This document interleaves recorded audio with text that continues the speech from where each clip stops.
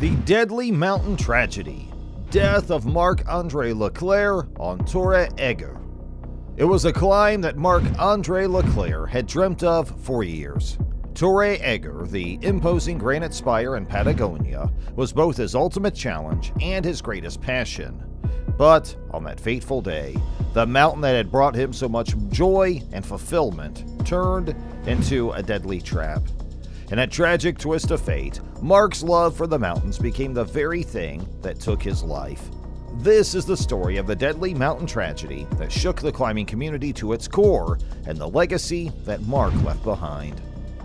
Explore the mysterious circumstances surrounding the tragic death of a mountaineering legend with us as we go into the core of one of the most riveting mountaineering stories of our time. Marc Andre Leclerc was born in Fraser Valley, British Columbia, Canada on October 10, 1992 to Michelle Kuipers and Serge Leclerc. He was diagnosed with ADHD and struggled in school in his early years. As a result, his mother took him to the mountains or forest to identify rocks and flora. These events had a lasting impact on the boy. When his grandfather gave him Chris Bonington's book, Quest for Adventure, he fell in love with climbing. At the age of 9, he had his first climbing experience on a wall in a retail center. Isn't that shocking? Leclerc's family relocated to Agassiz near the Cascade Mountains in 2005. Marc Andre started learning how to mountain climb here by bicycling out to the Harrison Bluffs and spending the night there. He began on his own in tennis shoes with minimal formal training. Then Leclerc went to Squamish, British Columbia after graduating from high school. Here, he spent time living in a stairwell, which he improved after meeting his partner, Brett Harrington, who is also a talented free soloist.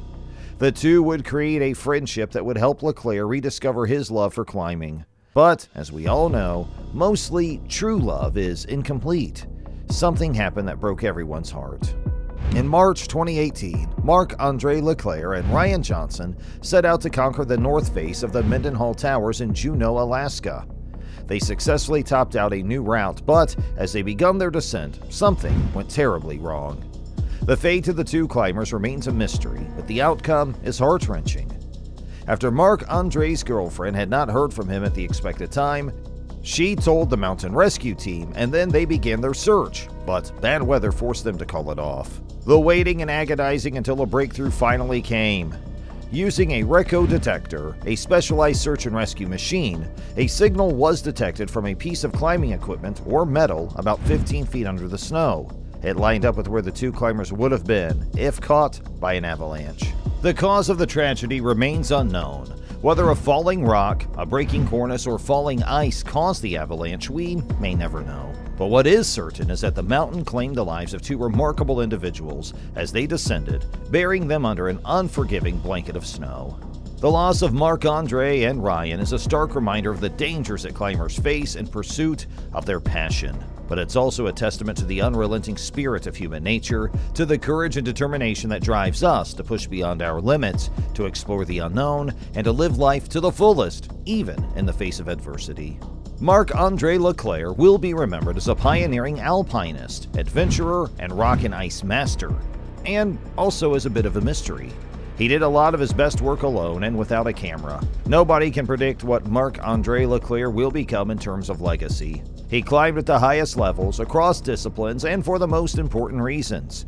He did it, though, not for awards, magazine publicity, money, celebrity, or attention. He climbed because it made him happy. We were going to end with a solemn question from Leclerc himself. Therefore, we decided against it.